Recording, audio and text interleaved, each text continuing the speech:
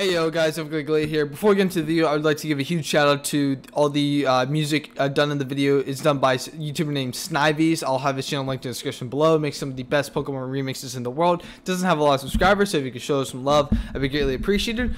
And we'll get on to the video. Yo, what's going on guys? I'm Scarlet here. Welcome back to another video. Now today we're going to be analyzing or doing a tier list for every VGC or for VGC 2023, kind of the start of the seasons for Series 1. We're going to be analyzing every Pokemon and, you know, what tier do they fit into, what mons are goated and what mons are Banati, whatever that means.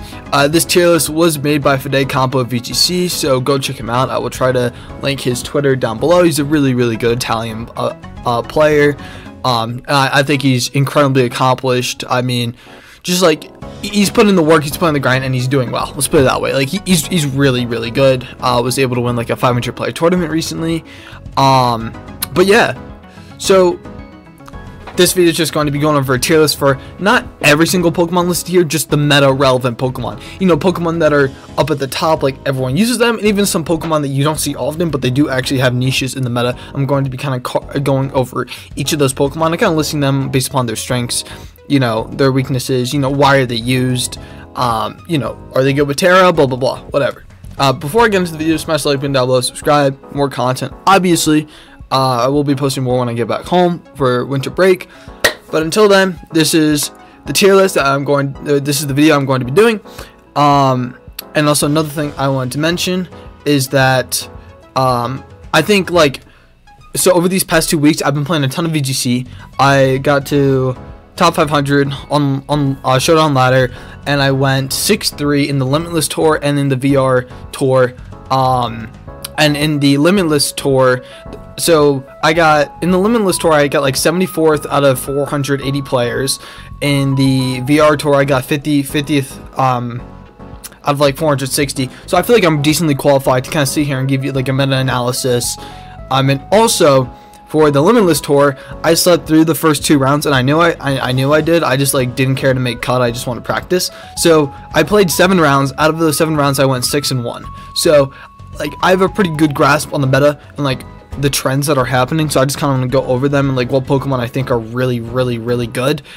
So yeah, but if we're going to be talking about the meta right now, we cannot go without mentioning Murkrow. Holy shit, this guy is good. Murkrow is instant S tier, like the premier Tailwind setter. Because obviously you get you get Prankster Talon. Prankster Talon is fucking amazing. The issue with Talonflame is that, like, yeah, you get a Prankster Talon turn 1, but it's like if you take any bit of chip damage, your Tailwind is not Prankster. So that means, like, let's say you are in a situation where you have to set up Tailwind again, like mid game, and your opponent has a Murkrow and you have a Talonflame, and your Talonflame has already taken chip damage. Murkrow gets a priority Tailwind, and then they outspeed before Talonflame gets off Tailwind. So Prankster Tailwind is like so incredibly crucial in this meta, just because for those interactions. And also Murkrow can deal pretty good damage with foul play into physical attackers, and you have access to haze for Pokemon like Dondozo, or another common pair that I've seen is running Murkrow and Golden Go, or Murkrow and Hydreigon. And what you do is you just like drop a Draco or make it rain, and then you haze next turn. Just kind of get rid of the stat change and make it so you can still hit hard. So this Pokemon has like a lot of versatility, and it's just really good as just a premier Talon setter because of Prankster in the meta. Right, so Murkrow is S tier, and then we're gonna get the next Tailwinder out of the way. Shout out to Everglade Galley. Shout out to Everglade Galley. I agree. The next Tailwinder out of the way. Where the fuck is Talonflame at? Where's my boy at? Where is my boy? I'm blind as fuck. Here we go. Alright, Talonflame is the other Tailwind member, or other Tailwind user for the metagame. It's it's extremely popular, but it's more like offensive. So like Murkrow can fit on balanced teams pretty well as a Tailwind supporter, but Talonflame is more built for like hyper offensive teams. So like when I used Talonflame, I went for like a more hyper offensive team, just because naturally it leans more towards that, because you, like, it's not as bulky as Murkrow. You're basically forced to run Sash. Your Tailwind isn't as consistent as Murkrow, but you do get like nice offensive stabs that honestly can do a lot of damage. Being able to one-shot Golden Go with a Flare Blitz is absolutely incredible, as well as being a Tailwind setter, so you can't undermine this ability, because if your opponent decides to lead like Murkrow, Golden Go, and you just lead like Talonflame, you're instantly goated. What else? Talonflame is just like pretty good in general. I think it's a really good Pokemon. I think it's S tier. I would actually I might put an A, like top of A, just because Murkrow does kind of outshine it in terms of like a Talon Slither just by a little bit, but Talonflame still has like definite niches, and like, okay, like there are reasons why you would choose Talonflame over Murkrow. The next Pokemon we'll go over is, we can't do any of the Paradox forms. I'm just gonna kind of go out of order here just by what I see. Oh, here we go. Where is the guy that I was looking at? All right, here we go. Amoonguss. I think Amoonguss is, I'd say he's S tier. So like Amoonguss in past generations has always been really annoying with Spore. Just being able to like, just being able to basically put everything to sleep and being super bulky. Now it has changed a bit this generation, because obviously with Amoonguss, like people can just like change their Terra type. So you can have like Dondozo Terra into a Steel, so you can't Spore it, you can't Clear Smog it, or you could just Terra into a Grass type and completely avoid it. Like I did, I had a Terra Grass Gyarados for the Limitless Tour that I was just able to use, so I could completely block Spore from Amoonguss and kind of shut it down. However, I think Amoonguss is still really good because Rage Powder support is just incredibly good this generation. Just for being able to redirect attacks, since you have like such huge hard-hitting attackers, something like Golden Go, or I'm blanking, but it's just being able to redirect attacks, leaving better like positioning for your partner Pokemon, so it's like generally good there. But then you can also Terra Amoonguss itself, which actually Terra Amoonguss is really good because like it's really good defensively, because if your opponent just goes and, you know, let's say they want to just go for like a Flare Blitz or a Brave Bird, or like a Flare Blitz into your Amoonguss to knock you out, then you can Terra Water and avoid the flare, you know, like basically take nothing from damage and then Spore back to get a sleep. And like, well, offensively it's not going to be doing much with Terra. Defensively, that like that unexpected Spore, or that unexpected survival to do Spore is like incredibly clutch. Now this meta is going to be open team sheet, so it might not be as effective because then you'll know what Terra type Pokemon are, but I still think Amoonguss is going to be pretty good. So like, I think like keep your watch out for Amoonguss. It doesn't fit on every team. It fits on more balance centric teams. Like I know currently the Victory Road tournament that happened this past weekend, I faced Nails OU, and he was using like an Amoonguss balance team, and I almost beat him. But Amoonguss is just really good because you can just Terra, you can defensive Terra and then sleep stuff, which is what he did, and he did a really good job with it. So like it has potential to be really good. Pokemon from the top list here, like literally not many 2 Pokemon are viable. Gyarados is really interesting. I put Gyarados in like B tier, top of B. It might be leaning towards A, but I'm just gonna say B tier for now. Gyarados is like a premier offensive threat. However, I don't know why, I just feel like it feels underwhelming in the current metagame, just because like you have to set up a Dragon Dance to be like really effective. Intimidate users aren't that good, and if you're going to be using Intimidate, it's probably just going to be like Arcanine or some shit. So like Gyarados isn't that good, and you can go for like waterfall damage, I suppose.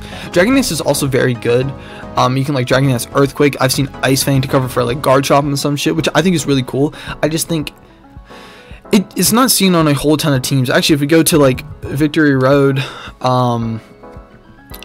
if you go to Victory Road and you go to the results here, I don't think Gyarados was seen honestly too terribly much.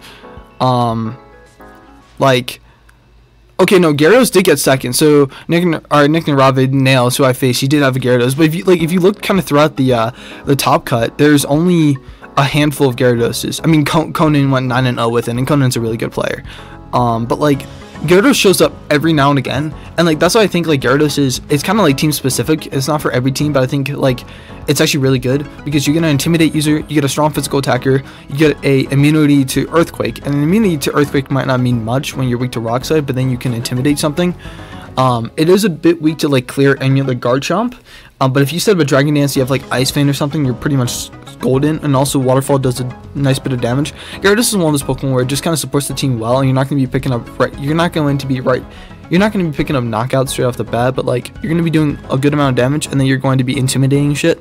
So like it just kind of like, it's just a well-rounded Pokemon, I would say. Next Pokemon I want to talk about is Tauros Paldean form. I actually want to put this guy in B tier.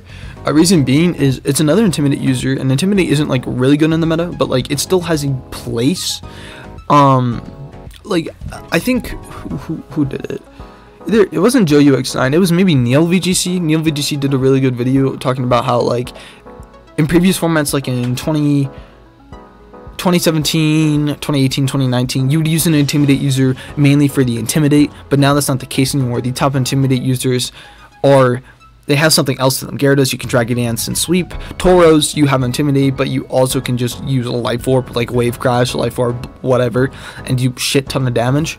So like, Intimidate Pokemon no longer are primarily about the Intimidate. That's just kind of a side effect of running them, which I think is really interesting. It's a really interesting shift when you looked at something like 2017 meta. When 2017 meta, Arcanine was just used because Arcanine's good, and you get off Intimidate into something like a Kartana, a Gigalith, or I don't really know what else. I'm kind of blanking on that. But like you just get Intimidate off into a lot of valuable Pokemon. But the reason why Arcanine is used now is not as much for intimidating as for it's just an all-around solid Pokemon with like a good defensive typing. Well, in past formats, it was used because of that reason, but also in addition to it got Intimidate. But because Intimidate's been nerfed kind of heavily, well, you know, it's not that good. But Tauros is actually really interesting because it gets access to like it has good stabs, it has good offensive typing. So if you want to intimidate a user that's pretty offensive, Tauros is there. Do I think Tauros is extreme? Tauros was not seen a whole lot. No. So, but I think this Pokemon could have definitely a place in the metagame. But it's gonna like fit onto niche teams. I don't think it's gonna fit onto every single team possible. Alright, move on. None of these Pokemon are extremely relevant. Vaporeon, Jolteon, Flareon. Dragonite, I'm going to put in B tier. I don't think Dragonite's good. I think Dragonite has fallen off in the metagame, but like Dragonite's still pretty good. I think the only set that like is viable nowadays is the Terra Normal set, the Terra Normal E-Speed set. And I think that set's still pretty good because like late game, Dragonite can just kind of come in, or like mid-late game, Dragonite can come in and just pick up KOs, but you just don't see it a whole lot. You don't see it a whole lot anymore, and for that reason, I'm gonna put in like low-ish B tier. I just don't think it's as good as it once was. Another Pokemon I do want to talk about is Azumarill. I'm gonna put Azumarill in C tier. Now, I don't think many people use Azumarill, but I use Azumarill, and I think like Azumarill, it's not the best, but I think it definitely helps pad certain matchups for teams, and for that reason, and it gets like access to like really good offensive stabs like Liquidation and Play Rough. So you have access to good offensive stabs. You can deal with dragons. You have like if you can Terra Water to be like a really good defensive typing. So for that reason, like I think Azumarill can I think it can hold its own in the metagame. I'm going to put it a place in the C tier. I don't think this mountain is going to be extremely relevant at all, but I feel like a couple players are going to utilize it to some success along the way. Nothing really stands out to me along this row. This row is interesting. Scizor, I'm placing D tier. I think like Scizor has seen some use, but I just don't think it's that good of a Pokemon right now. Just because like, okay, you just have like, actually, its offenses are just not. They're not fit for this metagame. Like it's just really not. You don't hit a lot of things at all. So like, I feel like it's not worth running at all. I'm gonna keep it a $150 here. Like I don't think like Scizor is one of those Pokemon where it's fine, I suppose, but it's weakened. Like it's weakened to this meta, and you're using Scizor instead of something else. And you know you can Terra Steel a Pokemon and have it effectively be so much better than Scizor really is. So I don't see it being good because like how does it beat Gyarados? How does it beat Arcanine? How does it beat Hydreigon? Because Hydreigon can Terra Fire and then fuck you up. And okay, what you can like Terra Water, but then you're still taking a lot of damage from Dark Pulse. Like there's no reason to use this guy. Not no reason, but like not many people are gonna use it. Flamigo is kind of interesting. Because like Flamigo at first a lot of people were spamming it on ladder with like Dondozo strats, and like I thought it was pretty good just because like okay, you lead Testagiri Donbozo. Once Testagiri dies or whatever, you can switch out Testagiri, or once I forget how it works. No, once Dondozo gets the boost, you can like switch in Flamigo and then like use Co-Star to get transfer the boost over, which to copy the boost. So I think it was really cool, but I think it's like too gimmicky to pull off, and you would want to have like other Pokemon instead of this guy for the slot. So I think Dondozo is just better on its own, to be honest. Like I don't think you should use Flamigo. I'm gonna put it in D tier just because like I feel like it could see some use, but like I don't expect it to. Other Pokemon from this row, Pelipper is actually interesting. I'm going to put Pelipper in C tier. Reason being is, I think like while Pelipper isn't extremely good now, there were a couple players in the VR tour that used like Pelipper rain teams to like some success and actually cut. And I think like in the future we could definitely see like rain centric teams. So you can run like Pelipper, what's the new water Pelipper Palafin, or like Pelipper Barraskewda. I feel like Pelipper Barraskewda with the addition of Terra, so you can just demolish everything. You can use Propeller Tail to, you know, not be affected by like Follow Me and Rage Powder. Like that shit could actually be good. You could like side tech Pelipper Barraskewda onto a team and like patch weaknesses and just have like a really offensive dual pairing. Other than that, Pelipper, like it has access to Y-Guard, which I think is really good. Like you can't forget that it has access to Y-Guard, and if a Pokemon has access to Y-Guard, it can actually have a niche in the metagame. And because there are many times when people are just going to use spread moves like Rock Slide, Make It Rain, and having Pelipper as a Tailwind Pokemon, you can set up Tailwind and then have it be defensive, so you can use Y-Guard so you can protect yourself. Like it can establish needs for itself. And I think rain teams are going to see a bit of play. I don't think they're going to be meta. I think they're going to be rogue, but they will show up occasionally, and I think they will be pretty good, and they can cut some events. Other than that, Breloom, I'm gonna put Breloom in D tier. I actually thought Breloom had a niche for a while, but then it really didn't. I'm not gonna lie. Like, I really thought this mon was something. Like, at first when I was looking into like Dondozo counters, I thought Breloom would be really cool because, like, okay, you have Sash, you can use Sash, you can Spore, then you can hit him with a Technician Bullet Seed, or if they Terra Steel, you can just use Superpower, like, or Drain Punch. The potential is there for Breloom to just be a good Dondozo counter, and it's also a really fast Spore, so like it's the fastest Spore in the game, so it could be good, but then no one just uses it. But I still think there's gonna be like 1 or 2 people that are gonna take this mon to the top, so I'll give it the D slot. Why not? What else do we have? Torkoal. I don't know how I feel about Torkoal. A tier seems a bit high right now. I'm gonna put him in like, I'll put him like right here. I'll put him like high B tier, because like Trick Room teams are still pretty good. Like if you can use Trick Room and you can use it well and get your turns effectiveness. I mean, using Terrifier Eruption is still really good, but I think a lot of people have adapted to Trick Room teams and they aren't as relevant anymore. But I still think like Torkoal seems really good still, and I think like if you don't have a Torkoal matchup, then you will probably just lose. So I think it's still something you have to account for. Because facing a team like Indeedee, Armor Rouge, Hariyama, Torkoal is still incredibly threatening, just because like under Trick Room, if you're not KO'd by an Eruption, Terrifier Eruption, you're probably going to be KO'd by something like a Hariyama. So, you know, if your opponent does get up Trick Room, trying to find a way to stall Trick Room out can be a little bit tricky, or trying to just live through the Trick Room can be tricky. And a lot of teams now are more hyper offensive. They're more hyper offensive, but they can easily take on Trick Room because they have like strategies like Trick Room Meowscarda, like Make It Rain shit. I mean, they can avoid the Trick Room pretty well. But if the Trick Room user does get a Trick Room, Torkoal can just go to town on Pokemon basically. What others do we have? Sableye, no, Bayonet. Mence is not. You don't see Mence. I'm gonna give Mence D tier because it is a Tailwind mon, it's an Intimidator, so like it can carve out the same niche. It can carve out like a little bit of a niche, but I don't think it'll be that good. Also, if you're gonna be using it, I'd use like Special, but that's the thing, it gets good coverage, so it can kind of be like the Nidoking Tailwind setter, where like you set Tailwind, but then you also have like insane coverage, so like one-shot stuff. I'm pretty sure Salamence gets Ice Beam, I'm not gonna cap. Salamence. I think it's Ice Beam, honestly, because like, you can run. Okay, it doesn't get Ice Beam, but you can run like Draco. You can run Draco Meteor, and then if you like want to deal damage to something like an Amoonguss or something, you can run Hurricane. You can run Flamethrower. You can run Hydro Pump if you want. So let's say your opponent leads an Arcanine, you can just like, all right, I'm gonna Hydro Pump it. Like it has the potential, but I don't think it's gonna be that good.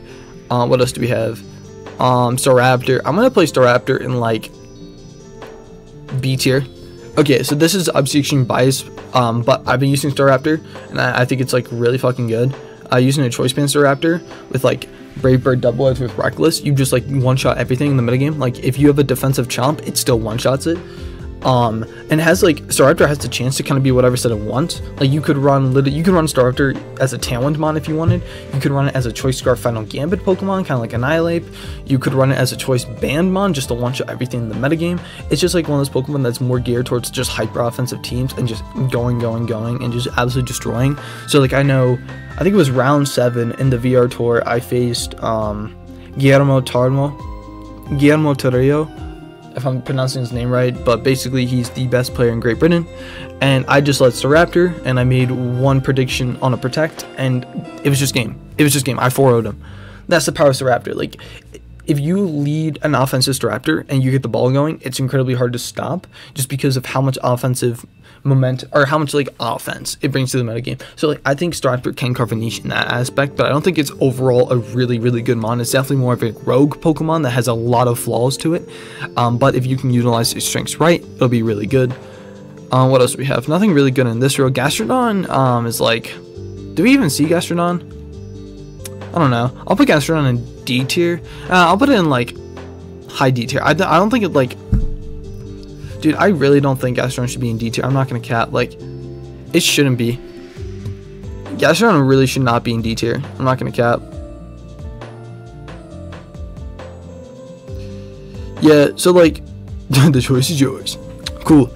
But like, Gastrodon, like, it doesn't see play, I don't think. But like, okay, so here's the Pelipper I was talking about. Okay, there's Pelipper, Palafin. Where's the other Pelipper shit? Because I know there's other Pelipper teams. Yeah, here we go. So this was Diamond More Than 5. You see Pelipper Dreadnought. I think it's pretty cool. Pelipper Palafin here. Pelipper Palafin. So, and here's Immense. You know what I'm saying? So like, you can see it'll be these Pokemon. Here we go. Here's a couple Azus. People are picking up on Azu and how Azu is actually kind of good. And Gastrodon is being used like Pelipper, just Pelipper Palafin. So you can see there's a lot of like, what you can call it. There's a lot of like, okay, Pelipper Palafin, like I said earlier. I didn't even realize that people use that. And I think Gastrodon actually can carve a niche, just being like more defensive Pokemon. I think it deserves to be higher than Salamence. I think it could be like low C tier. I don't think it's too bad of a mon. What else do we have? Yeah, nothing's really good here. Honchkrow, no. Alright, Chomp. Let's talk about Chomp. Chomp is not S tier, but it is like high A tier. This mon is incredibly good because like you have access to Rock Slide. You're bulky. You're fast. You have access to fast EQs that pretty much outspeeds a lot of the metagame.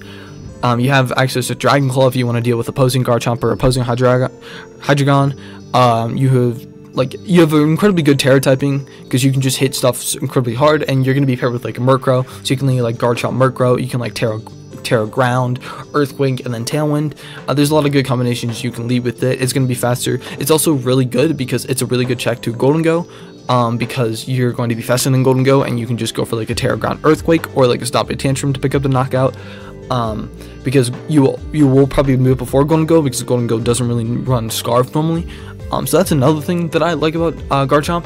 And also, if you want like a more offensive set, you can go SD, but you also have access to stuff like Rough Skin. Rough Skin's really good because, you know, let's say they lead Meowscarda, and you can like break their sash, and depending on how offensive you are, or if you have another Pokemon in the field, you can KO the Meowscarda back. And so Rough Skin can break sashes. Rough Skin can just chip things down. It just has really good versatility. It's like one Pokemon that like it doesn't excel in anything too strongly. It's just kind of overall more balanced, which sounds weird because Garchomp is like known to be an offensive Pokemon, but it's more like, it seems more balanced kind of in this metagame because you're just using Rock Slash, you're using Dragon Claws. You're not going for like Spec Shadow Balls. You're not going for Specs Make It Rain. You're not going for like Choice Banded, Double Edges. You're not doing any shit like that. But it's more like overall consistently good damage, while being able to back it up with bulk and a good typing.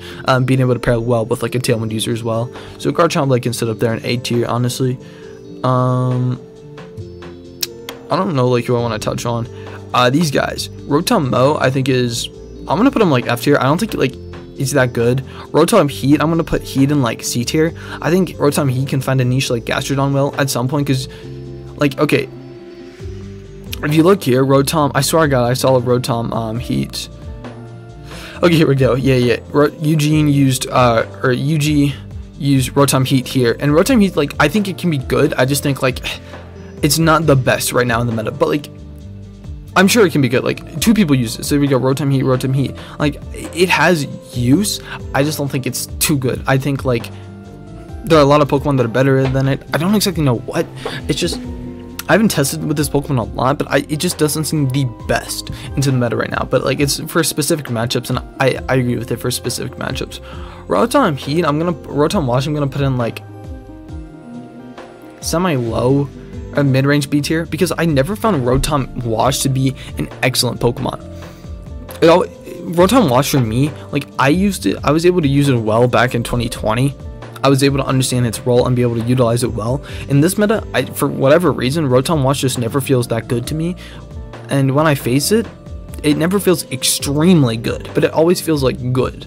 So it's just kind of like, it has good bulk, has a nice dual stab, so you can hit stuff like Arcanine, you hit a lot of things neutral, and you have the bulk to back it up. You can spread a Will-O-Wisp if you want to be very annoying to cripple physical attackers, or if you expect your opponent to play more defensive, or if you have like a Follow Me support user, you can click an Nasty Plot and then be an actual real offensive threat.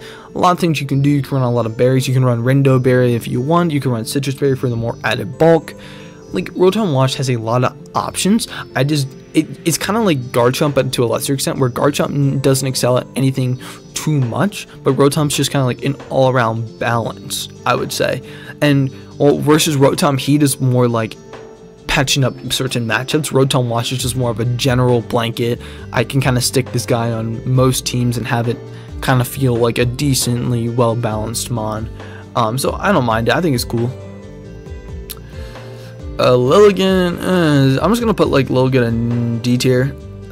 I think like if you're low ladder and you use like Lilligant Coal, you can have some success. But I don't think this mon's gonna be that good at high play, because I know people will know how to play around it. But still, like Lilligant will never be bad when Torkoal's around. So like I still have to put Lilligant in the tier list because there's going to be somebody that's going to use Lillicoal and do well with it. Other guys here, not really anything too good. Or Gothitelle, I'm gonna put Gothitelle in like D tier. I think Gothitelle can be good for some teams. I know actually Nick Narave had Gothitelle, didn't he? Yeah, here we go. So Gothitelle was actually pretty annoying on this team. I didn't play well against him game 2, and his Gothitelle was able to just trap me in. He was able to spread spores, spread Will-O-Wisp, and be able to be really annoying with King Ambit. So like I think Gothitelle actually, instead of being B, I'm gonna put it in like high B. I think it actually I think it's overall going to be more consistent than Torkoal, because here's the thing: people that are good are going to be able to play around Torkoal. People that are good are going to be able to play, people that are good are going to be able to play around Torkoal. However, Gothitelle is just more of an annoying Pokemon to deal with, and actually works really well in this meta. In my team specifically, you know, like I mentioned, you know, they could lead Gothitelle. I think he led Gothitelle Arcanine. Yeah, actually, let me check my notes, because I know for a fact. So here we go. Game 2, he led. Okay. So game 2, he brought Arcanine and Amoonguss as the lead, but then had Gothitelle, King Ambit in the back. So basically what that allowed him to do, Arcanine and Amoonguss is a really passive lead, can cover for basically every option on my team pretty effectively. But then in the back, he had Gothitelle. So at any point he could switch Gothitelle in, whether he had Arcanine or Amoonguss on the field. And if he had Amoonguss, you can just go for fake out, spread spores. And because my team was more offensive and I don't have a lot of protects, I wasn't able to play around it exactly well. And if he switches in Gothitelle with Arcanine, same reason, he can just kind of Will-O-Wisp stuff or snarl me down. I don't have much plays.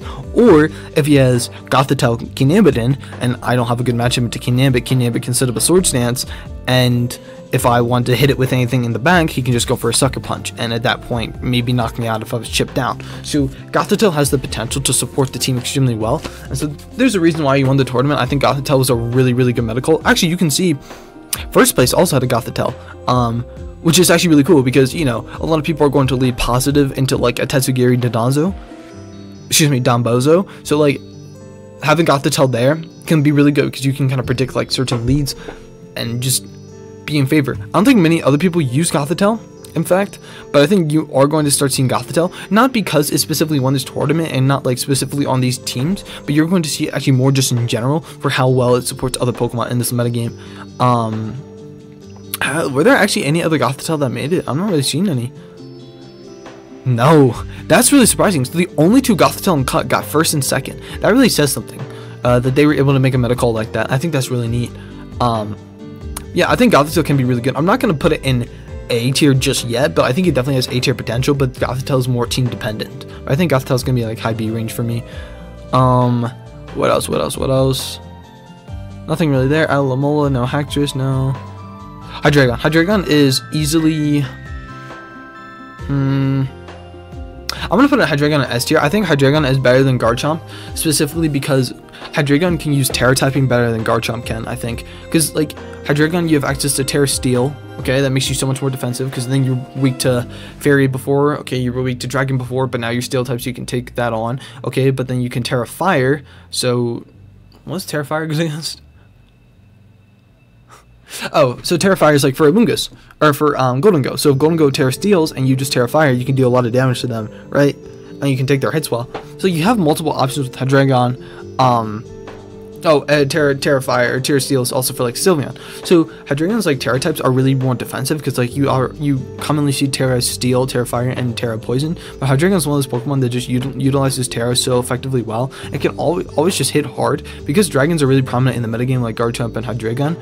Just being able to go for a Draco Meteor and KO both is really good, and then you can use Dark Pulse, but nothing really in the metagame resists Dark Pulse too much or wants to take it, so you're already getting good chip damage off, and then you can use a coverage move. You can use your Terra Blast if you want, you can use Heat Wave, you can use I don't fucking know, Flash Cannon. Like, it has so much potential for just pure damage output. It just hits so many things hard in the metagame. It's great paired. I think you often see the you see like Tailwind Double Dragon. Tailwind Double Dragon is good. Garchomp and Hydreigon are just a really good combination for being really offensive and just good because they actually have pretty good defensive typings, and really good offensive typings as well. You stop a Tailwind on, you're gonna be set. You're gonna be goated basically. That's the gist of the team. What else do we have? Volcarona. I'm gonna put in. I saw like one Volcarona. I'm not gonna rank that guy yet, but I think he could have a niche. Sylveon really fell off, but I still think it's good. I'm gonna put it like right here. I think Sylveon's good. Like it definitely fell off though, because where's the first Sylveon at? So the first Sylveon is number 18, but it went 8-1. So Sylveon's still good, I think, just because like, you know, Pixelate Fairy is really good. I mean, obviously, because the meta is like semi-fairy weak, so Pixelate Fairy is really good. And you could say, well, you can just Terra type around it. Which it is true, you can Terra type around it, but that means you also are Terraing, and using your Terra, or like having to waste Terra to specifically deal with Sylveon, is getting rid of valuable resources. So Sylveon's just really good because you're kind of forcing your opponent to Terra if they have like a Garchomp or a Hydreigon, or they're going to be KO'd. And you can run enough bulk for this thing to live, like an Earthquake, like a Terra Ground Earthquake, and you're going to be hitting really hard back. You can run, if your opponent leads more defensive, you can run a substitute Sylveon. A lot of Arcanine now are running Heat Wave, so they're not doing too much damage. So honestly, you could set up a substitute, then start Calm Minding and just doing consistently good damage. You could be a leftover set, you could be a Throat Spray set if you wanted. You could be, hell, if you want to be whatchamacallit, what's the Steel Berry? I forget the Steel Berry. It's not Casib. Bro, I'm blanking so hard. Babiri. If you want to be Babiri, you can be Babiri to counter to like something like the dragons. It has just a lot of potential, but I think it's definitely fallen off in the metagame as more hyper offense has fallen into favor rather than more balance centric teams, because I think balance has fallen off just a little bit personally. Next we have whatchamacallit. None of these Pokemon are really that good. Mudsdale, you did see it like being used once or twice, and I love Mudsdale. Mudsdale is one of my favorite Pokemon, so I might fuck around with it just a little bit, just to see kind of what it's like. But I'm not gonna tier it for now because it's not actually meta relevant. Rangoon, not really meta relevant right now. Mimikyu, you don't really see it. Corviknight, I'm actually gonna tier. Corviknight, I think, is like, it's really right in here with these guys. Okay, so back in like early 2020, going to like Oceania Oceania International Championships, Corviknight, Gastrodon, and Rotom Heat was a really good, solid, like, defensive core that, like, it was kind of hard to break and just had a lot of options. And so that's kind of why I feel like these 3 Pokemon accelerate at. Corviknight, Gastrodon, and Rotom are more defensive options that just kind of, like, they're hard to handle. So I think Corviknight's the same way. I don't think Corviknight is meta breaking, meta defining, but I think given the right team and given the right tools, it can be really, really hard to take down. And of course, Corviknight's one of those Pokemon where you play to an endgame into which your Pokemon or your opponent doesn't have any Corviknight counters, and then Corviknight's good. It's kind of like Shedinja in a way, because a lot of Pokemon can't really touch Corviknight if just left alone. And Corviknight can then just like bulk up all over them, Iron Head, do whatever it wants to do, right? So that's the idea behind Corviknight, and I think Corviknight can be good because it was seen on a couple of teams. I think maybe 1 or 2 teams from this top cut used Corviknight. I don't think it was too many though. Now I'm looking at it. Also, Wanma, he did use Oranguru, and I think Oranguru is a good Trick Room setter. And there's a Mimikyu, but I'm not going to tier them because they seem just a bit too niche right now. I know there was a Corviknight. Here we go. So Oppo's a really, really good player. He was able to use Corviknight pretty effectively. It just seems like one of those Pokemon that you supported well. You have a right team for it. Corviknight. Oh. I love Corviknight with screens. Corviknight with screens seems really cool. Was there any other Corviknights? He might have been the only Corviknight player in cut, actually. Was he actually the only Corviknight player in cut? Oh no, there was another one. Here we go. Oh, so this is what I said. So I said that Rotom, Gastrodon, Corviknight seemed like a really good pairing. And actually, this team, Danielle's team seems very similar to I think it was the senior division world champion. No, it was Masters division for Oceania International Championships in 2020. The Gastrodon, the Rotom, and the Corviknight. It's just a really good defensive core. And then Garchomp, you could run. Our Tyranitar also pairs really well with like Corviknight, and Tyranitar pairs well with Garchomp because Garchomp might have been Sandvale. Just an overall pretty solid team with a nice synergy.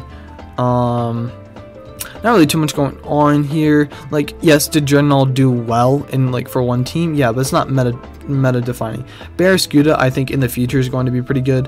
Toxtricity can carve a niche. Hatterene, you don't see much. Grimmsnarl is interesting. I'm gonna put this Pokemon behind Rotom Wash, but in front of Sylveon. I mean, this isn't exactly in order, but like I semi keep it in order in terms of like, I think Gyarados is better than Tauros. I think Sylveon's better than Dragonite. I think Grimmsnarl is better than Sylveon. But this isn't like exact. This isn't an exact tier list in like from best to worst. So I think Grimmsnarl is good just because screens are generally better for balanced teams. Obviously, you can see here like. Oh wait, that's not the team that screens. This team though, you have you can screen to support something like an Annihilate, an Azumarill, a Hydreigon, just to make stuff like generally killable. I think screens are always going to be good just because you obviously can increase your defenses for the team. You're not going to be seeing screens on more offensive teams. That's just how it goes. You're going to be seeing them on more balanced centric teams. Now, balanced teams can still have an offensive Pokemon. They can still have Tailwind, but they're obviously going to have support Pokemon like that Rotom Wash, like the Amoonguss. It's those kind of more balanced teams that Grimmsnarl caters to, and I think it's still good, but it definitely has fallen off. I know a week and a half ago, everyone used to use Grimmsnarl because the meta was a lot more balance-centric, and now the meta has shifted towards offensive. Grimmsnarl has fallen off just because Grimmsnarl doesn't really exactly mix well with hyper-offense teams, because obviously hyper-offense, you just want to go, rather than setting up screens and, you know, having a more controlled pace of the game, I suppose. Alright, what else do we have? Indeedee. Okay, here we go. Indeedee is A tier. This is tough. I don't know where I want to put Indeedee. I'd say A tier maybe. I'd say it's a low A tier. Number one of the best redirectors, if not the best redirector in the format, can pair really well with Armor, so you can go for like Expanding Force, you can just follow me, Armor can set up Trick Room, and because of a certain glitch in Scarlet and Violet, Indeedee female actually gets Trick Room now, so you can run Indeedee female with Trick Room. So you know, this thing used to just be, okay, you follow me, you use helping hand. But now it can be its own trick room stutter if need be, which is kind of fucking broken, because you can basically, why people ran Indeedee male was because it had trick room, and you could use like trick room in prison. But now you can just take trick room from Indeedee male and put that on female. Like, it's broken. Like, I think it's going to be explored more. I think it's going to be explored more. It's not seen a whole lot in cut, but I think it will be explored a bit more. There's Indeedee female and Indeedee female in top 4. So Indeedee made top 4. I think it's pretty good. I think, yeah, paired with armors, it's good. And you don't need to run it with trick room. You honestly don't need to. It's because, like, it's still a really good follow Remon, but you can run it with trick room for it to be really good. It also just pairs really well with hyper offense armors teams. Dragapult's interesting. I'm gonna put Dragapult in like,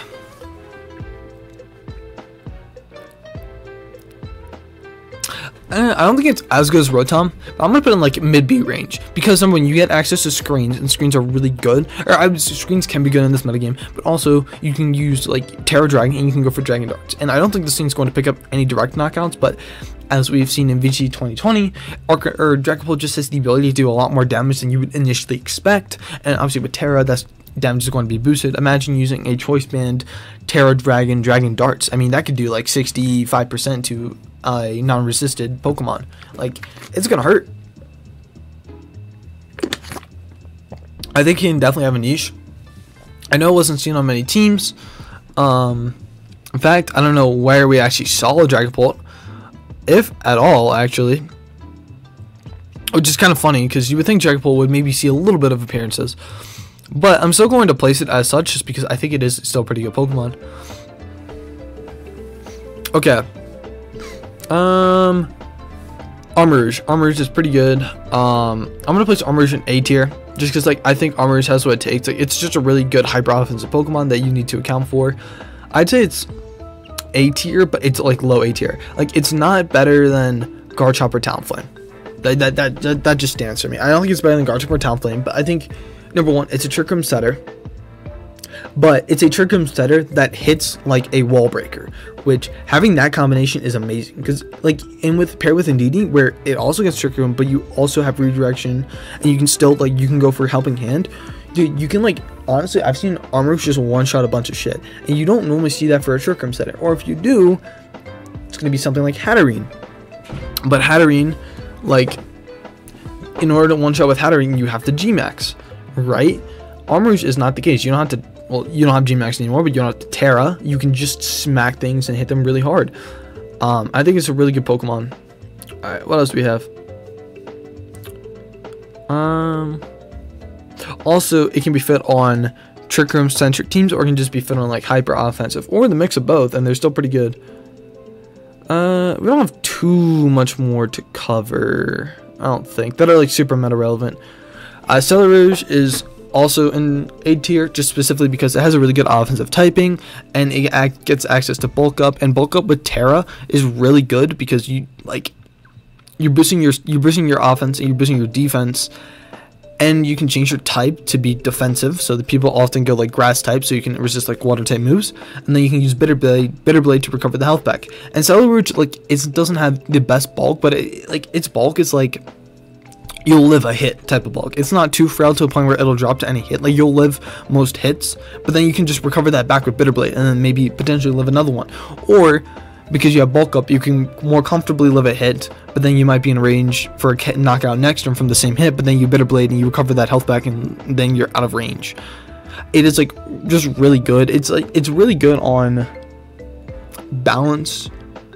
Not balance, but like balance hyper offensive type teams. Not solely hyper offensive, although it still can be pretty good on hyper offensive. I like it more on like balance centric ish teams. Where's Celerouge being? Celerouge placed.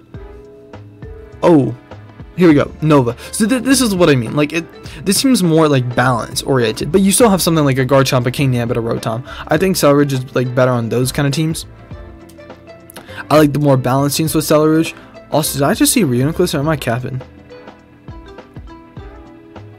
Oh, I'm like, I need to go. Dude, I thought I saw Reuniclus for a second. I'm not gonna cap. Okay. What else do we have? What else do we have? We'll leave that guy for a little bit. I want to talk about him a lot. For Rig, I think it's fallen off a lot. There's a lot of better Trick Room setters. I'm not gonna tier it for now. I'm sure it'll come back and be like alright, but for now it's like not that good. Gardevoir is a solid B tier Pokemon, but like low B tier. You know, it's good offensive stats. You know, good dual stab. I can just hit the metagame hard, right? It's not the most bulky of Pokemon, but it's just going to hit stuff decently hard. Like, you're just going to be doing good damage with it. And I think there was a Gardevoir in top 4. No, here's a Gardevoir. So like, this is prime example. You can use Psychic Terrain with it. Gardevoir also, here we go, 5th place. This is more hyper offensive team with Gardevoir. I think that did really well. Arash Amadi. Is that?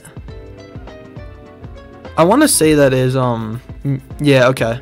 Me and VGC. Right, so that is whatchamacallit. That's the 2012 world champion. No, 2013 world champion.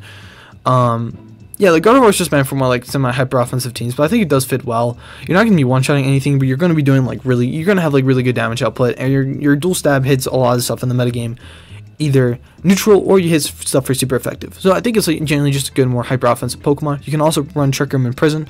You can run like dual stab, Trick Room in Prison if you wanted to. That could be a good set. Gengar.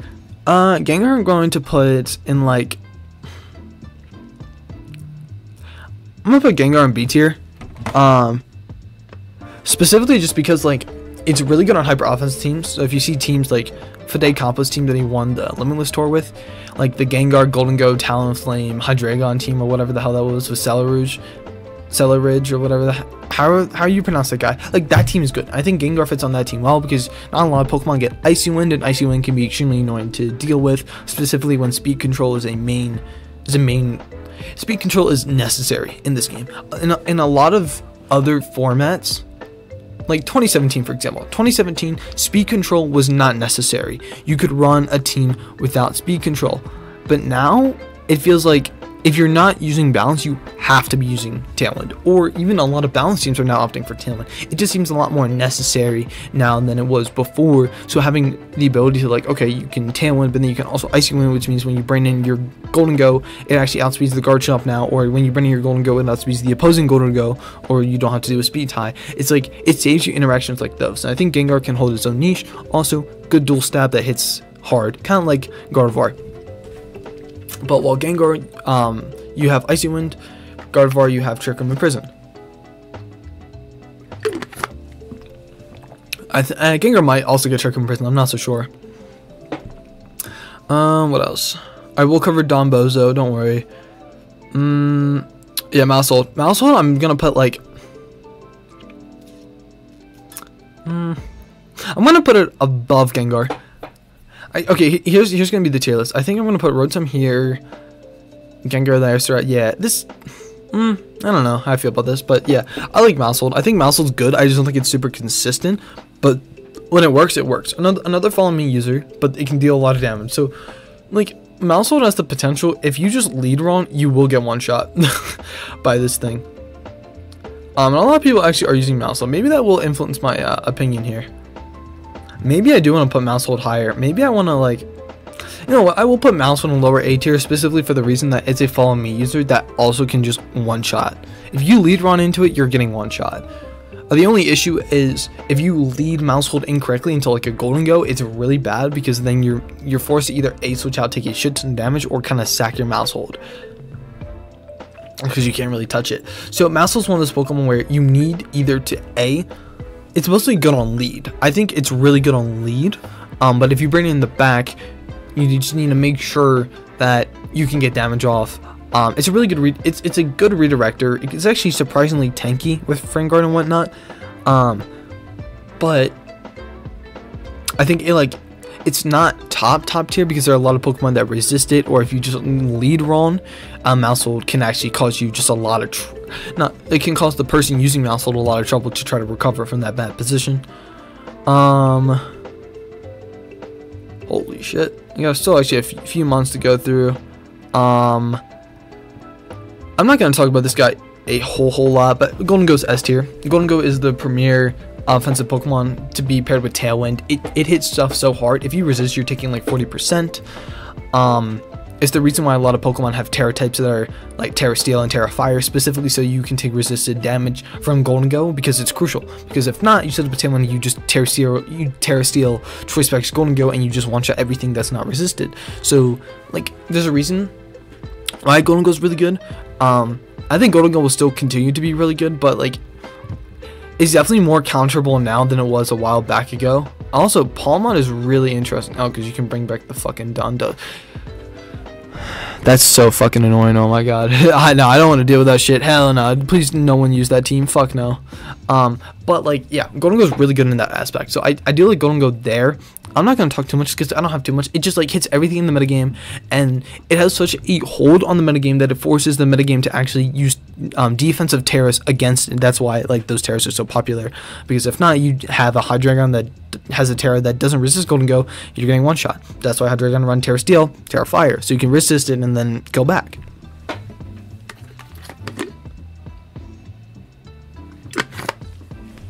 Okay.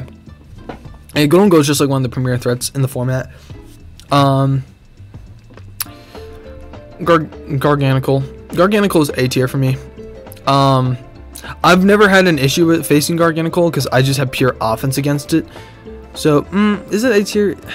It's hard to say, because it kind of fell off in this one. I don't think many people used it, I'm not gonna lie. Okay, second place used Garganical, but then, okay, it's here.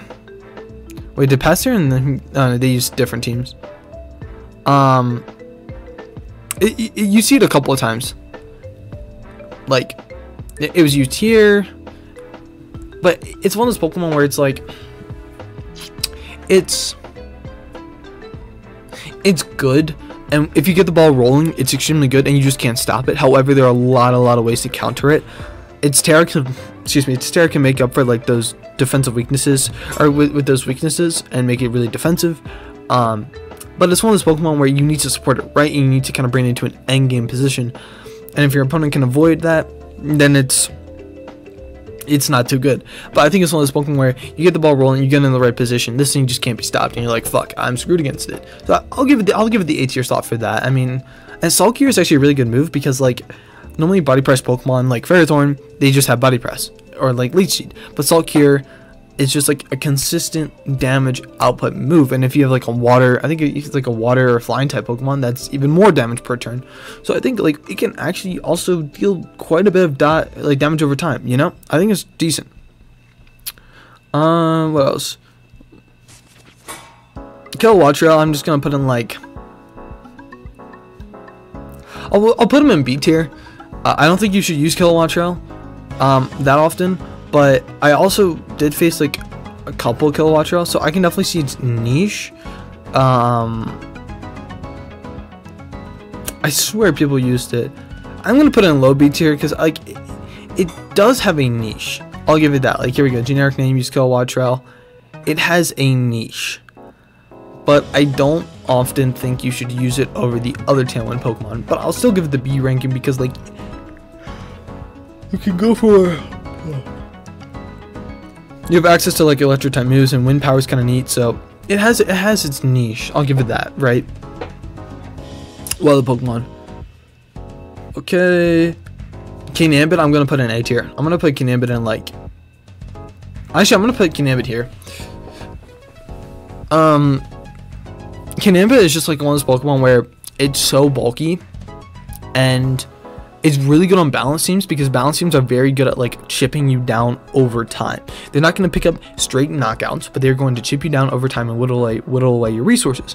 And for hyper offensive teams, that's a big problem, because that means, okay, your Pokemon get chipped down, then late game when you send out your Pokemon at like 50% health, and then they have a Kingambit in, and you are like choice locked or whatever, and they just sucker punch, you just drop. Kingambit also has really good defensive typing that can be really supported by balance type teams, because you can have like something like, okay, if you're weak to fighting, well, you could Terra Fairy. Okay, are you weak to ground? Well, you have Amoonguss, and I mean, like, you're not redirecting earthquakes, but you could Spore. All right, well, you also have Rotom Wash, so you're immune to ground. Like, Kingambit on balance is so good. Now, is it because that I lost to Nails? Yes, and he just used Kingambit so well, and he really just chipped down my team, and once my team was tipped down, and I came back in to kill the Kinambit. He just sucker punched and I died. So I think Kinambit is like going to be really good on balance, and it's going to be incredibly hard to stop if played well. I think a well played Kinambit on balance teams is very scary, and it's going to be very hard to stop. So I think that's going to be one of the premier Pokemon for balance teams if you play very well. If you play Kinambit poorly, obviously not going to go well, right? But I think Kinambit, like, positioned well in balance, oh my god, it's going to be so good. Who else do we have? Who else? We have not too many good Pokemon. No, Meowscarda is like, we're nearing the end of like the viable list. I'm gonna put Meowscarda in like, I'm gonna put Meowscarda like right below Chomp. It could be out like above or below Chomp. Like I said, this tier list isn't like exactly in order, but I think Meowscarda is like right up there, like one of the best Sash Pokemon. Flabbertrick is still incredibly broken because you're just hitting everything so hard, and the ability Protean, even though like, yeah, you can't use it every turn now, you can get like stab knockoff. Changing your typing means like if your opponent hits you, if you like, let's say Arcanine wants to go for like a Flare Blitz into Meowscarda, right? And you have a Sash, but you're faster and you decide to go for a knockoff. Well, then you're now dark type and Flare Blitz does 78%, and now you can have an extra turn. Like, the ability is pretty good at making so that you don't maybe die to something. Also, Focus Sash is just really good in general, just because like you don't die to hits. Like, it's just a premier offensive Pokemon. Obviously Flabberchick, critting stuff. I mean, it can't hit Pokemon like Hydreigon super well, but like, you're hitting a lot of the metagame for good damage, and the ability to have Sash is just incredible on a Pokemon that can crit, because it's kind of like an Urshifu, but like a worse Urshifu, just offensive typing wise. But you still have the ability to just like, your opponent leads Arcanine, you don't care, you can, I don't know, knockoff still's gonna do a little bit, okay, then you live the hit, the next turn you can Flower Trick something, like, and then avoid the crit. Or you just crit to do a lot of damage, because like you crit the Garchomp, you're doing like 70-80%. You crit the Indeedee, you're doing a lot of damage. Like, it's a really good offensive Pokemon, and not to mention, obviously, Meowscarda is really good on Meowscarda is really good on Tailwind teams, but Meowscarda also gets Trick Room. So what I discovered, and I lost to the strategy, and now I'm obviously like better prepared for it, but like, your opponent can lead like a Golden Go, Meowscarda, go like make it rain and Trick Room, you KO the Golden Go, they bring out like a slower Pokemon, you're like, fuck, I'm screwed because I just set up Tailwind, kind of assuming that I can just power through. So Meowscarda is actually a pretty decent Trick Room setter because it can get all sort of reliably, and if you don't expect it to use Trick Room, it can kind of suck because you want to set up Tailwind versus Meowscarda at outspeed, and then they set up Trick Room, so they're going to be always faster. And they can bring like a slower Pokemon, like a Moongus or something, and just kind of ruin up your day. So I think Meowscarda definitely has potential. I don't know exactly what moves it runs for coverage, but it's really good. What else do we have? Oh, that's Shiny Glalie. They put Shiny Glalie in instead of regular. Alright, we don't have too many like good Pokemon to go through still. T-Tar. I'm gonna put T-Tar on the bottom of B. You don't really see much Tyranitar. Actually, you don't see Tyranitar at all, except on Danielle's team. But I think Tyranitar is a very good defensive Pokemon. Yeah, I mean, you're taking a lot of damage from ground and steel type moves, but you can take hits from Golden Go, and you can take hits from Hydreigon. You can take hits from Garchomp, and it gets a lot of good coverage. You can run Ice Punch if you want to knock out Garchomp. You can knock out Hydreigon. It's a good Torque Hold check. If your team struggles with Trick Room, you could just slap on a Tyranitar, and then you'll be able to better deal with Trick Room then. So like, it's not a really good Pokemon, but it just like, in those specific instances where you want like not a counter, but like a check to something like a Torkoal, Hydreigon, there's Tyranitar. And it also just fits on like more balance centric teams, and I like it as a more supportive Pokemon where you have more offensive Pokemon, but you can also fall back on Tyranitar if you need to in like the Trick Room matchup.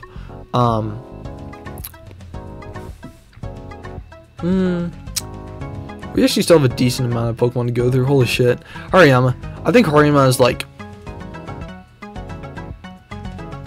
not put him in B. I think Hariyama is good. You get access to Fake Out. You have Flame Orb, so you can use Close Combat Facade. That's going to do a shit ton of damage. You get access to Wygar, so you can lead like Trick Room Setter, plus Golden or Trick Center plus Hariyama, and if they lead Golden Go, you can just wide guard, so you're not gonna be affected by Make It Rain. You won't be affected by Rock Slide if you're scared of your Trick Center being flinched. And Hariyama also covers Retorcal really well because, like I mentioned earlier, Tyranitar is a good counter to Torkoal, but if they bring Hariyama, then you're kind of fucked. Hariyama is also just like, you set up Trick Room, Hariyama then becomes like a really offensive threat because the combination of Eruption plus Close Combat, not many Pokemon are taking. So I think it's niche, but I still think it can definitely be good. Wait, some of these Pokemon are shiny for some reason. Nothing good there. Bronzon's interesting. I might cover him in a future video, but for right now he's not too relevant. Arcanine's pretty good. We'll talk about Arcanine and Palafin. Palma getting first place at this tournament is worth noting. But that's for the revival breasting, so you can revive the Dondozo, and also there's Meowscarada. You can set the Trick Room, so you have 2 Trick Room setters and got to tell Meowscarada. Cover Palma. So Titan, like, because it's not extremely relevant in the meta, I'm not going to cover it. Tauros, I kind of already covered Tauros. Skeletor's, I'm actually going to cover right now. Skeletor's, I think, is like low A tier. I don't think it's the best Pokemon, but it's like one of those really nice. It's one of those Pokemon where like it's always good on a lead, because what Skeletor is really good at doing is just slowing down the pace of the game. It's not going to pick up like one-hit knockouts. It's not going to do any of that shit. But what it does is just it enables you to really slow down the pace of a game to how you want to play it, because you're not going to be picking up a one-hit knockout onto Skeletor, because you always run a defensive Terra typing that covers for its weaknesses. So you're never going to be really picking up the one-hit knockout. And it actually is like Fire Ghost is an extremely good offensive typing. So upon lead, you have access to a really good defensive Pokemon once you Terra, and you have access to a pretty good like dual stab, I would say. So you can use like the Fire Ghost dual stab to just hit a lot of the things in the metagame. Like, okay, they lead Golden Go, all right, well you just like fire stab it, all right. I'm kind of blanking on examples, but the Fire Ghost just hits a lot of the meta for like a good amount of damage, right? Not many things resist it, and you have like stuff like Hydreigon and Garchomp, but you can like, I don't know, you can Terra Fairy, Terra Blast if you want. I don't know. Terra Fairy is actually used on Skeletor, but like those are a couple examples of like how it could be used. I just think overall it's one of those Pokemon where I might not bring it in the back, I might just lead it, but it's very good at just slowing down the pace of the game, and I like that. Or you could even bring it in the back if you just want to slow down the pace of the game mid-game, but I think it's more effective as a lead Pokemon. I've seen people have more success with it against me when they just lead it rather than having it in the back, just because it allows them to slow down the pace of the game, allows them to slow down my hyper offense a bit, and just kind of have them kind of control the pace of the game rather than me control the pace of the game. I think that's what Skeletor is really good at. Other Pokemon here. Okay, none of these Pokemon in this bottom. Oh, Tinkaton. I'm actually going to mention Tinkaton. I'm going to put Tinkaton in like C tier. It gets a knockoff, which is actually pretty good because you can knock off like Choice Specs. It does get access to Fake Out. It's one of the few Pokemon that gets access to Fake Out, which I forget.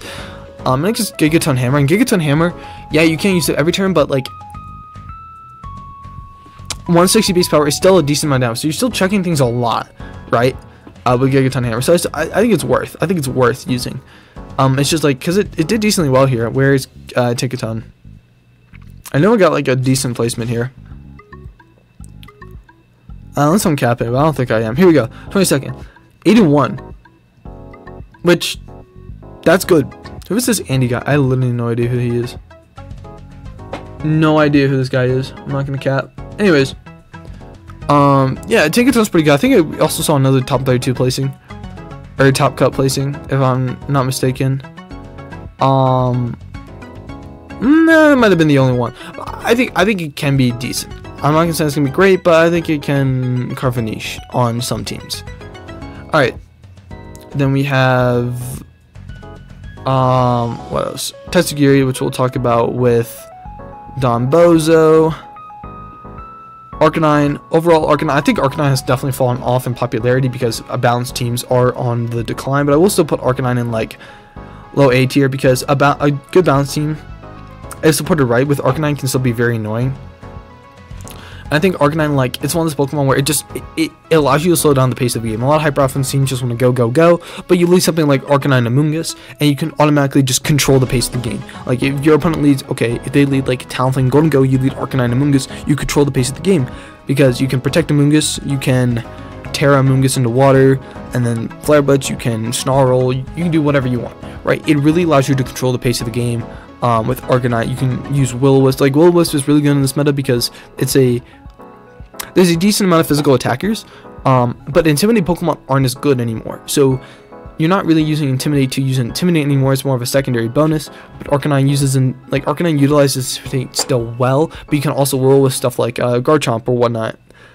Before they set up a Sword Stance to be able to eat his, but you can Will-O-Wisp with Gyarados before it sets up. It still has access to Will-O-Wisp. It has access to all the same stuff it did in the past, and for that reason, it stays in A tier as just a really good overall balanced type Pokemon that can slow down on you, that can control the pace of the game. I love this ad so much. It's funny. What else do we need? All right, Arcanine covered. Palafin. I'll put Palafin in B tier. Yeah.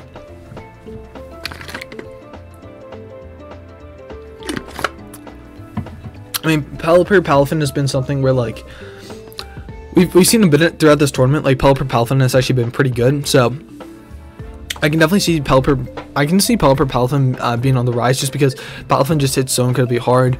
Obviously, like, normally, but like if you have the rain up and then have Palafin, you're just like you're like literally destroying everything. So I think, you know what, there's a really good argument to be made for that. So I think Palafin, like, because we're seeing the rise of Pelipper, I think Palafin is like right there with it, because you can just like one shot a lot of shit with Palafin. What else do we have? I think those are about all the meta relevant Pokemon, excluding the Dondozo, if I remember correctly. I think, because like you're not gonna use. Yeah, it's just Tetsugi and Dondozo. I mean, you can use Baxcalibur, but it's not like meta reliant. I don't think any of these other Pokemon are like super meta to the point where like I feel like I need to cover them in terms of like how to deal with them or like their relevance. Just a lot of these Pokemon, like, they're fine. They're just like they're not meta right now. And I think at some point some of these Pokemon, like you pointed out, Muzzo could definitely have a niche. I mean, Serena definitely could have a niche. Bronzone definitely could. What else? I don't know. But like, yeah, nothing else really sticks out to me right now. I could be forgetting them on. If I do, just let me know. But like, I think this is pretty much it. Other things we gotta cover are the Tetsugiri and Dondozo. Tetsugiri and Dondozo go hand in hand. Dondozo is extremely annoying.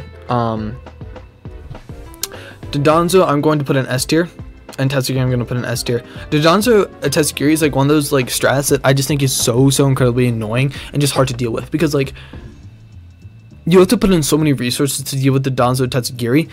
So once you finally deal with Dondozo, you know, get it down to the right health, it might just decide to rest, and then it has access to Sleep Talk, and then you're like, fuck, I have to deal with this Pokemon all over again. And then once you finally KO Dondozo, there's a Scarf Tetsugiri that's waiting there to just pick off everything, because I'm just going to assume in order for a person to deal with Dondozo that you're wasting a lot of resources. And you know, let's say your Pokemon get chipped down to 40%, but you KO the Dondozo, so you think you're pretty good, you know, you think you're pretty set, and then they have a Choice Scarf Tetsugiri that outspeeds the rest of your team and can pick everything off with like a Muddy Water. And that's the annoying part with it, that Tetsugiri actually can be really good with a Choice Scarf after Dondozo's KO'd. If that wasn't the case, I don't think it would be as annoying. But there are many times when a person can, like, I can deal with the Donbozo.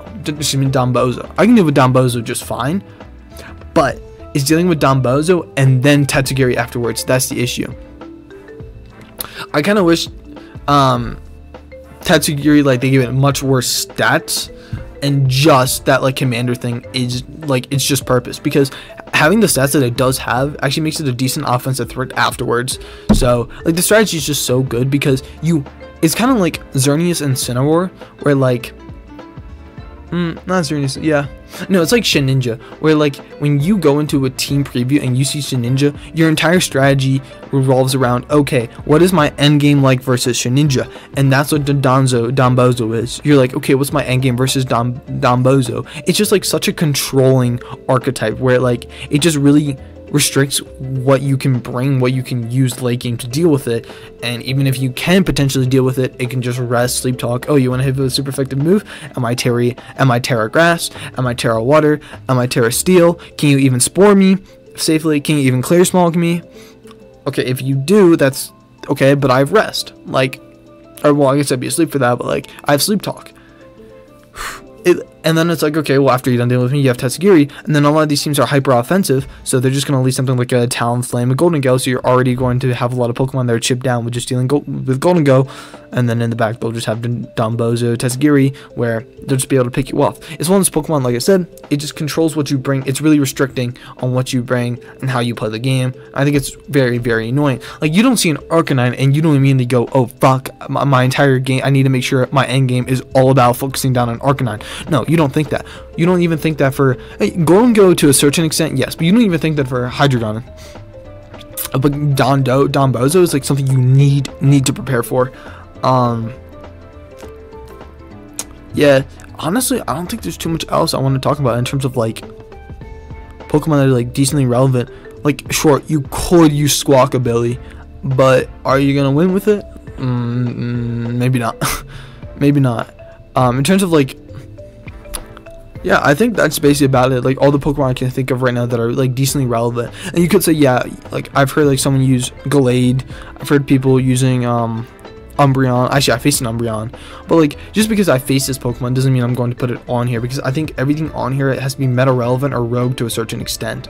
And these Pokemon here are more so like the Scizor, Flamigo, Breloom, Salamence are more like my own kind of calls. Maybe I think actually Scissor's actually gonna actually I'm gonna untier Scizor. I don't think Scissor's good, but I think Breloom could have a decent place in the game, and so I think could Flamigo. But like, Spence already has a decent place. Lilligant can maybe find his place in lower ranks, just because you can just spam after you Eruption, Terra Fire. Rotom, actually, I'm just gonna not use Rotom just because I don't think Rotom's relevant. But this is a tier list of like Pokemon that I think are generally pretty good.